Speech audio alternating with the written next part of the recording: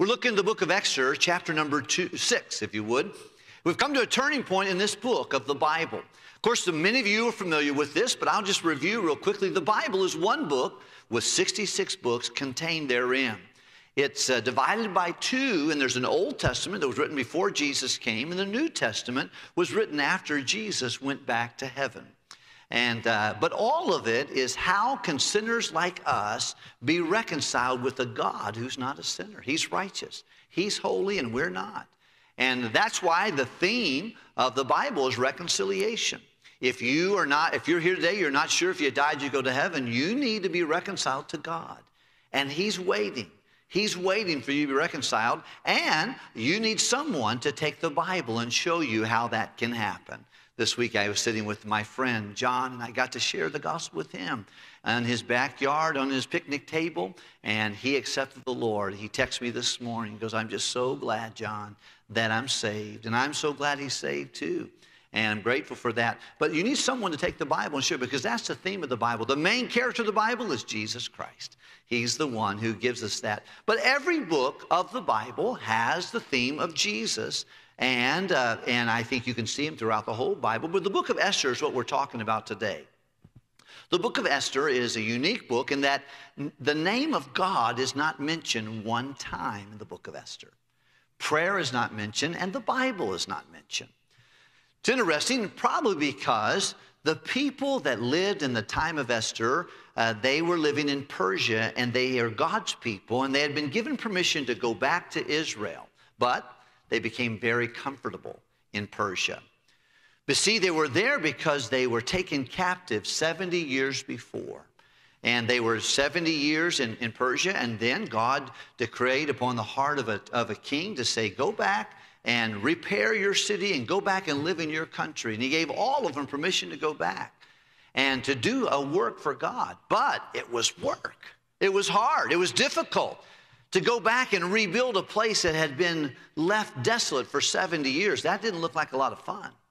And so a lot of people enjoyed their lucrative lifestyles and their enjoyment, their comfort zone there in Persia. And they just said, you know what, we're good. We'll just stay right here.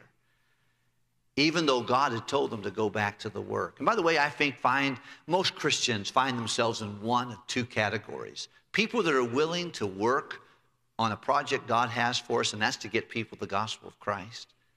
Or to live in comfort, just to have God as our God, but not necessarily serve Him. I want to be in that other section over here, don't you? I want to be steadfast, unmovable, always abound in the work of the Lord. And for as much as you know, your labor is not in vain in the Lord. But his people were there, and he didn't want to put his name there. He wanted his name to be on the people that were working with him. So he didn't put his name there, but it's an interesting story. It's cast in a setting of heathenism. Persia was not a Christian country. Ahasuerus was not a Christian man. You'll see that there are very negative themes of alcohol and anger and immorality. It's kind of normal in Persia. And so we see several of those themes pop up in there, but it opens up with the king of Persia, Ahasuerus, who has built his kingdom. When Darius passed on, he had 120 provinces. Now there's 127. 7 more provinces have been added to the king Ahasuerus. And he has a big party. He brings his kings and his princesses, he brings his leaders from all over the world to come and just to see his summer palace of Shushan. And they spend a half a year there, 180 days. And on the 7th day, at the end of it, he has a 7-day drunken feast for all the leaders, for the men and those ladies who came. They had a party with Queen Vashti. After 7 days, they had been inebriated and drunk. He feels like, well, let me go get my beautiful queen and tell her to come and show off her beauty among all my drunken leaders. Well, she said, I'm not doing it. And when she didn't come, it caused a lot of turmoil. First of all, it caused anger in his heart. He was embarrassed, and it caused anger. And then he said, you know what? The other guy said, hey, man, if my wife hears about this, there's going to be some issues, man. You got to fix this. And he quickly removed her from being queen. And he would go 4 years without a queen. 4 years later, after being suggested that he gathers all the virgins. Now, he wasn't a virgin. He was an immoral man.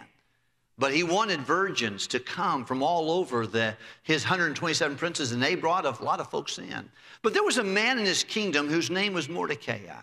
Mordecai was a Jewish man who worked in the area of Shushan the palace. He wasn't in the authority at the time, but he had a beautiful cousin that he had adopted probably from birth. Most likely her mother died at her birth, and her dad died before her birth. And so he took her in and raised her as his own child.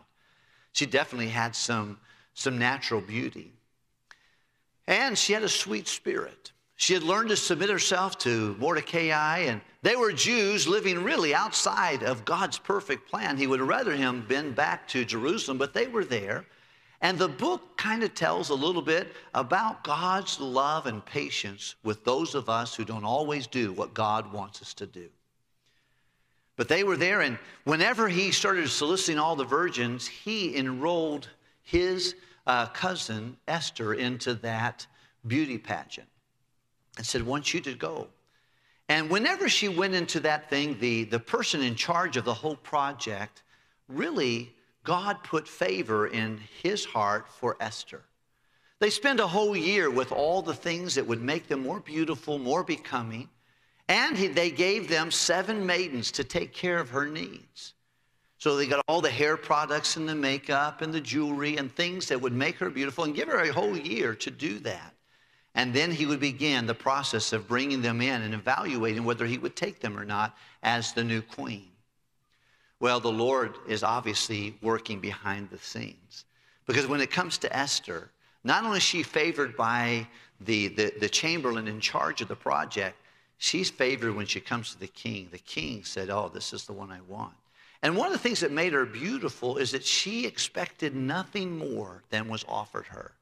She had a contented spirit. Where other girls are getting a little bit like, I don't like this, I don't like this, I want to be moved from this room and all this stuff, and I don't like this girl. This girl just didn't have any complaints. She was contented in her spirit, and it made her very attractive, not only to her leadership in that project, but also for the king. He loved her. He took her in. She became the king, gave everybody a day off and a celebration, and reduced some taxes, all in because of the queen, Esther. However, if we could fast forward about 5 years, her uncle, probably through the influence of Esther, becomes a part of the leadership of Shushan, the palace in the new kingdom. 5 years goes by, and there is a fellow named Hammond. And Hammond is someone who also has got a lot of leadership, but he doesn't get the respect of Mordecai.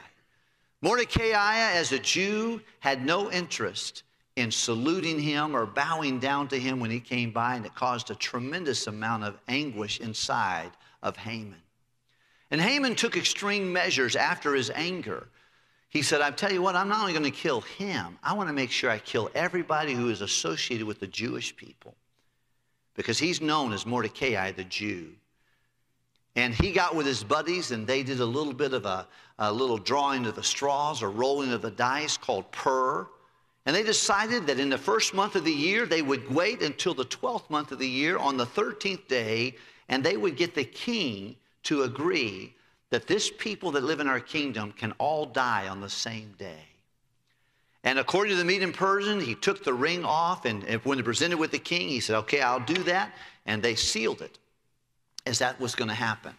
Well, during that time, obviously, when the word got out that all the Jews are going to die on the same day, that is when Mordecai, who is now a leader in the kingdom, steps out and takes off his fancy clothes and puts on sackcloth, and he begins to cry and mourn and rustle his hair and put on the dirtiest of clothes. And the word gets back to his niece or to his cousin Esther and says, hey, you know, your uncle's going nuts out there. And she says, what's he doing? And why is he doing it? And she sent out clothes to him and said, please, you're embarrassing me and the whole kingdom. You don't need to do this. Put nice clothes on. He says, no, I'm not.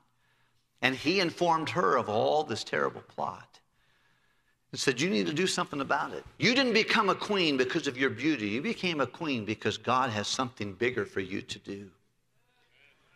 He was challenging her on that. But she said, you know how it is. I haven't seen the king in 30 days, and I can't go see him. He'll have to petition me. If I go see him and he doesn't lift up his golden scepter, then I'm dead as soon as I walk in his presence.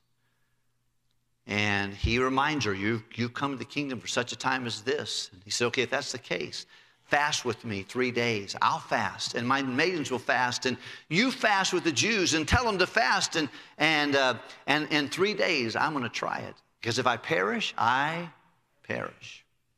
Comes into the king, and the king readily offers the scepter to his queen. She walks up to him. She puts her hand on the golden scepter, and he receives her and says, what do you want?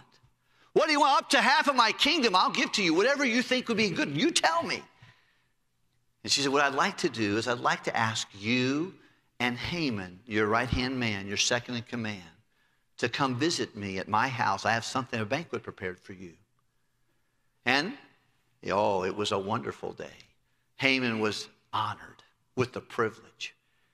And the king went, and after they had got their appetizers and their drinks, they said, okay, now, what is it you want? And it's interesting, she could have come out with it right then. I said, here's what I want. You need to know this. But it wasn't time. One thing as I study the book of Esther, I'm realizing is that God is a God of timing. He's put eternity in our hearts, but God looks at everything in the same frame. The past, the present, the future. He knows what's going to happen 5 minutes from now better than you can remember what happened a minute from now, ago. He knows better what's going to happen tomorrow than we can remember what happened 5 minutes ago. He can see it all. And he's a God of timing. You'll see the words a while, now. You'll see many, you're coming to the kingdom for such a time as this. You'll see references to time all through the book of Esther. He's challenging. And he's showing that even though his name is not there, he is there. Even though we don't see his hand in our lives, we can trust his heart. We can know that he's doing something very special. And by the way, young person, older person, man, woman, whatever you're going through, you can be assured of this. God is working in your life. You're not here by mistake. You're not here at this service. You're not here at the stage of your life. Things are not going on in your life unbeknownst to God. Has it ever occurred to you that nothing ever occurred to God? He knows. He is overruling the affairs of men. He's providential, which means that he is working everything out to his own counsel and purpose. He is the King of Kings and the Lord of Lords. I was reading this morning in Psalms 22 and verse 28, and if you have that verse, Psalms 22, underline that verse in your Bible, circle that. He is the Lord of all the earth. He is the governor of all nations. He's the king and he's the potentate. Well, Esther doesn't tell him right then what's going to happen. And she said, he said, okay, what do you want? What do you want? And he says, well, I'm going to tell you what I want. Here is my request. And for whatever reason, we know why. God did it. He said, I tell you what, I want you to come back tomorrow. Because something needed to happen over the next 24 hours. She didn't know. She didn't know all that was going to take place. She knew her nation was in peril. She was probably nervous and frightened. But they had fasted, and she no doubt sought the direction of the Lord and said, why don't you come back tomorrow and I'll tell you.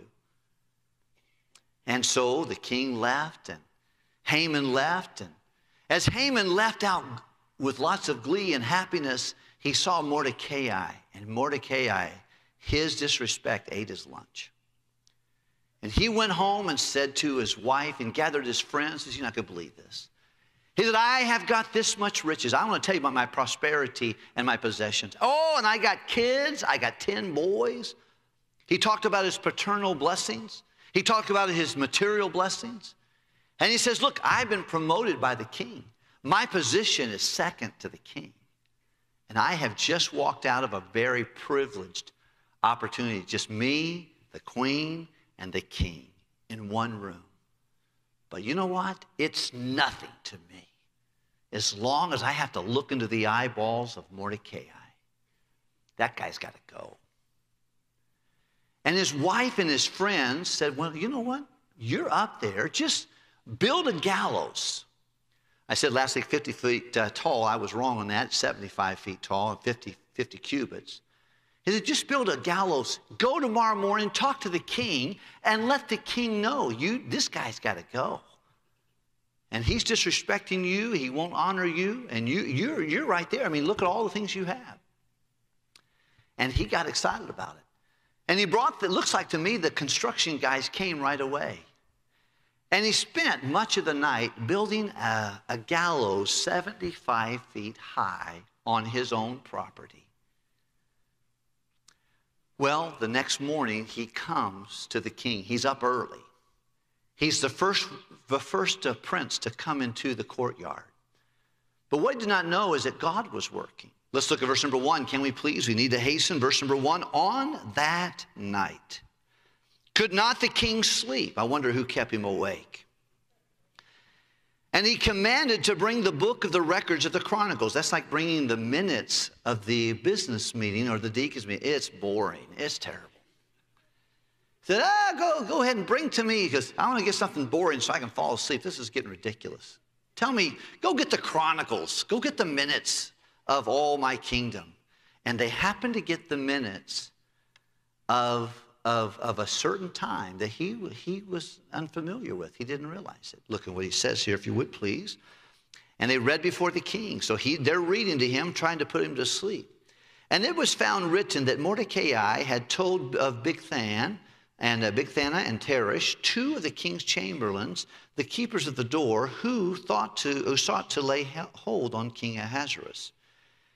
So he told about the story. And it just happens to be that numbers of years ago now, back in chapter 2, two of the king's chamberlains had gotten angry with the king. And they conspired how they were going to take his life and have a coup. And it happened to be, I wonder who helped that to happen, that Mordecai, the Jew who heard what happened, told the king, told Esther, said, Esther, I talked to Bigthana and Teresh, they're getting ready to kill the king. I think you might want to investigate that. And told his niece, and she went and told the authorities. It was investigated, found out that it was true, and they killed the man. But the king wasn't necessarily familiar with that, but that night he can't sleep. And so he is reading, they're reading this, and he said, now, hey, boy, I didn't remember that. That probably happened 5 years prior. He said, hey, hang on a second. Yeah. So I was getting ready to die. Who helped me? They said, Mordecai helped you. He said, wow. He said, what was done for him? What do we do to honor him? He said, you did absolutely nothing. Well, I'm sure Mordecai was kind of surprised whenever he saved the king's life and he got nothing 5 years prior. But now, it's 5 years later. And the king is in his palace and on his bed, and they're reading this to him. He said, man, what happens to that guy? Nothing. He said, that guy ought to be rewarded. Maybe you heard a rattling of the cage. It looks like to me, not only did the king stay up all night, but probably Hammond stayed up all night. Hammond in a construction project in his backyard, and the king listening to some boring minutes. But he heard a rattling of the cage. He said, hey, who's out at the court? They went down. They said, oh, that's Hammond. Let's look, if we can, please, at verse number 4. And the king said, who is in the court now? Hammond. Now, this time, Hammond was coming to the outward court of the king's house to speak of the king to hang Mordecai on the gallows that he had prepared for him. And the king's servant said unto him, behold, Hammond standeth in the court. And the king said, let him come in. Verse number 6, so he had come in to get permission to kill Mordecai. So Hammond came in, and the king said unto him, what shall be done unto the man whom the king delighteth to honor? Well, now Hammond thought in his what? Boy, your heart is deceitful, and boy, it did deceive Hammond. Hammond thought in his heart, to whom would the king delight to honor? More than myself. And Hammond answered, the king, for the man whom the king delighteth to honor. He said, what should you do for someone you really are proud of and you want to honor them? And he said, well, who else would he want to honor but me? He said, here's what I think you ought to do. Verse number 8, let the royal apparel be brought to the king, uses to wear, and let the horse the king rideth upon, and the crown laurel which is set upon his head. So he said, bring the king's royal apparel, let him ride on the king's horse, and put the crown on his head. I think Haman had ideas of being the king himself. And let this apparel and the horse be delivered to the hand of one of the king's most noble princesses, that they may be arrayed the man with all whom the king delighteth to honor, and bring him on a horseback through the streets of the city, and proclaim before him, thus shall it be done to the man whom the king delighteth to honor. And then the king said unto Haman, make haste. What a great idea. Do this. And take the apparel and the horse that thou hast said, and do even to Mordecai the Jew. Could you imagine the swallow that Haman had on that one? The gut punch that he received with that information. He said, you're awesome. Haman, you're unbelievable. Yeah. He goes, now, do exactly what you just said. Don't let anything fail of what you said. Go do that right now for Mordecai the Jew. Oh, I can't imagine the face. I'm looking forward to seeing that one day in heaven's cinema, aren't you? That'll be something. Then Haman, verse 11, took the apparel of the horse and arrayed Mordecai and brought him on the horseback through the streets of the city and proclaimed before him, thus shall it be done to the man whom the king delighteth to honor. And Mordecai came again to the king's gate. He went back to his work after that ride through the streets of the city. But Haman, he hastened to his house mourning and having his head covered. He put on his hoodie. That's what that means right there. And the Haman told Zeresh, his wife, and all of his friends, everything that befallen him. They had given the idea. And then the night before, then said the king, the wise man, and Zeresh, his wife, unto him, if Mordecai be of the seed of the Jews, before whom thou hast begun to fall, thou shalt not prevail against him, but shalt surely fall before him. And I think what that says in short order, Haman, you're going down. That's what his wife said, and that's what his princess said. You know what? You're in trouble. You're going down. And by the way, he did go down. Look at the next part of it, if you would please. And while they were yet talking with him, notice the word while, the timing. He had no time to make a decision, to run away, to abandon, to exit the country. But while they were yet talking to them, came the king's chamberlains and hastened to bring Haman unto the banquet that Esther had prepared. This is an unbelievable story with great drama that only God could bring. But what's happening is God is doing a work behind the scene. And this morning, I don't have a lot to tell you, except I think there are some things going on in your heart and mind as you listen to this story. But I want you to know a couple things, and that is God cares about you, whether you're in the will of God or out of the will of God. Now, it's much better to live in the will of God. But he loves you no matter what. He loves you. He cares about you. And if there's anything I can learn from the story of Esther, I can learn that God is very merciful to his children, even those who do not listen to him, who do not do what he wants them to do, who are not living the optimal life. Jesus came that you might have life and have it more abundantly. And if you want to have an abundant life with God, you can. But if you don't want to, he's still going to do his purposes.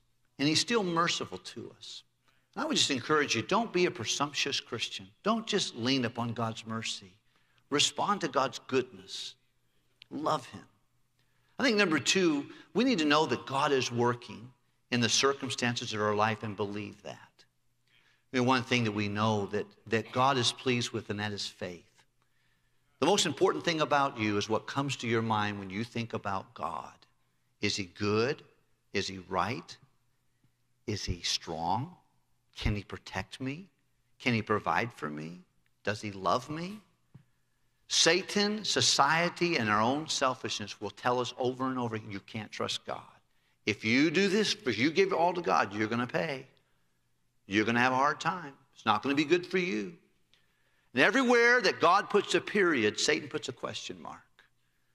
Every time that the Spirit of God comes to you and says, you can trust me, you're going to hear, no, you can't. Well, there was no book of Esther when Mordecai and Esther were going through Esther. There was no book of Job when Job was going through Job, but there was something both places. There was a God who oversaw in the affairs of man. And I don't care what you're going through, whether it's being unjustly criticized, or it might be some health issue or financial reversal or rejection you've had by your husband, your wife, maybe a disillusionment from your children. I don't know, but I'll tell you this. Know that in whatever situation you are, there's a God in heaven who oversees and he loves you. And he's worthy of your trust. He's worthy of your dependence. And we're going to find, if you read the rest of the story of Esther as we go through it this summer, you're going to see that if there's anything I learned from Esther is that God is there.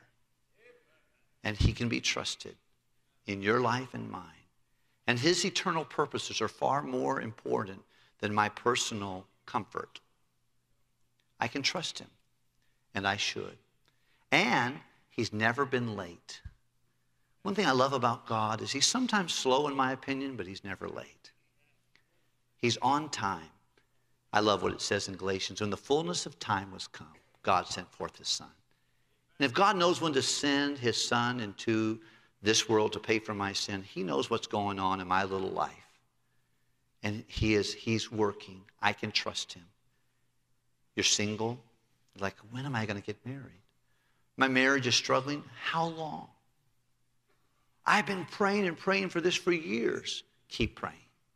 Keep trusting. Keep believing the God of the Scriptures and the God who loves us and knows what time it is. Let's pray together.